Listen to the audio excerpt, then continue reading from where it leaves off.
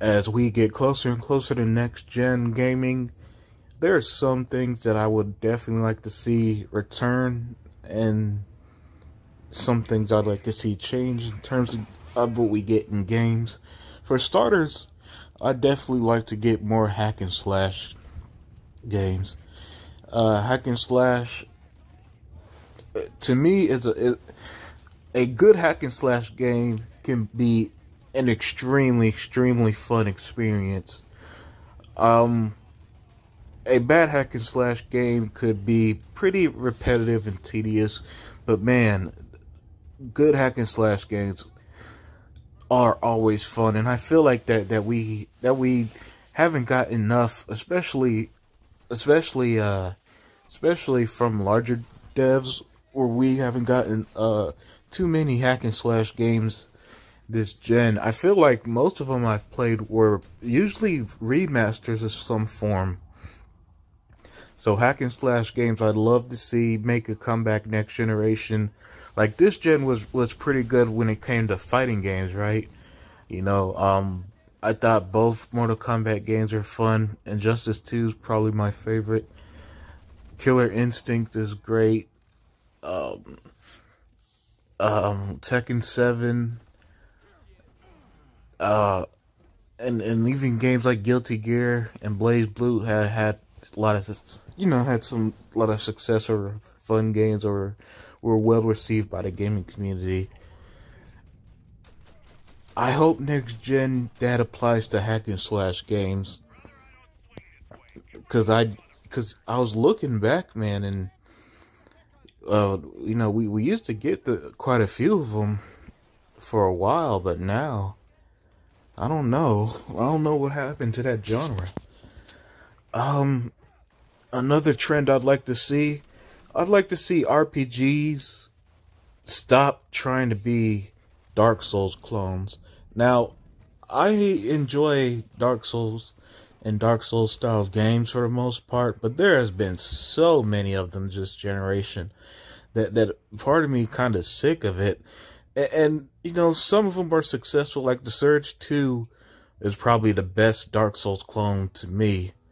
I felt like that hit the nail on doing something unique and fun, while also keeping the spirit of that style of game. But man, I just want RPGs to go back to being the fun, the fun creative style RPGs, because those type of RPGs to me are the best. The Kingdom of Amalur style RPGs, because for me, my favorite RPGs are definitely real-time combat, which is why I enjoyed something like Final Fantasy 15.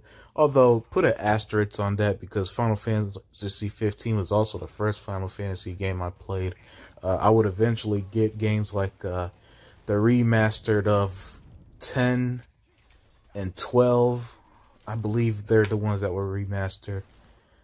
And other Final Fantasy games that came to Xbox, and Final Fantasy 13, which is Xbox One X enhanced, and it looks current gen. I also have that, but haven't really played it to the extent that I did 15 to know. But still, like, I prefer real time combat in my RPGs. I always enjoy different builds and stuff. That's what makes an RPG great and a lot of fun. But for me, Dark Souls, those styles of games, I need to be in the mood to play it. While most other styles of RPGs, I can just pick up and play. Even a game like Outward. Outward is a difficult game. It's, and it even has survival aspects, but the game to me was a lot of fun. And the combat was great. And I'm not saying Dark Souls combat is bad. No. I'm just saying that at times, that style of RPG could be a bit tedious for me. And I definitely like to see devs pull back on trying to make these Dark Souls clones, because there have been a lot of them. I mean, geez, Hellpoint, Mortal Shell, The Surge, Lords of the Fallen. These are just ones I'm naming off the top of my head. Sinner, I think it's like Sinner Redemption for Sacrifice or something like that. Yeah, there's been so many that and look, like I said, that's just off the top of my head. There are many more I'm forgetting that does that style.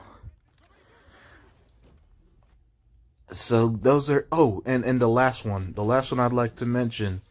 Uh, as much as I love open world games, open world is my second favorite genre behind RPGs. I definitely like to see, I definitely like to see the fact that not every game doesn't need to be open world. Ubisoft really went crazy with this formula. You could make the argument that for example, Ghost Recon games didn't need to be open world like they were, and other other games also. A lot of games just fell, especially early in the generation. Like early in the generation, devs fell in love with making worlds as big as possible, but they didn't exactly know how to capitalize on that. And a good open world game needs to be able to capitalize on making that world feel feel full, feel lively. So I would definitely be okay with devs realizing that they don't need to make every world massively huge. If the game or genre doesn't fit it. That's definitely another trend. And then with games being as expensive as they are now, I think it's okay to make a game.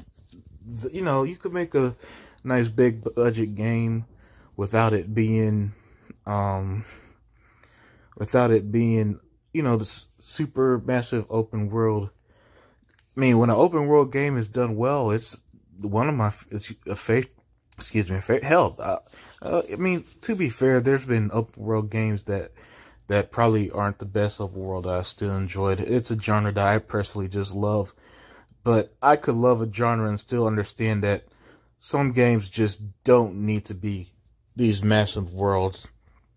And same with the pseudo RPGs, where so the beginning of the generation, games fell in love with making these massive open worlds, and it felt like after The Witcher 3 came out, and towards the later half of the generation, there became this love affair with making games pseudo RPGs. Like, they'll put RPG elements, but the games clearly aren't RPGs. And so it could feel a little weird playing it, where it's like your upgrades and your skills don't particularly matter, but for some reason it's in the game. But yeah, these are next gen things I'd like to see change. So let me know what you think.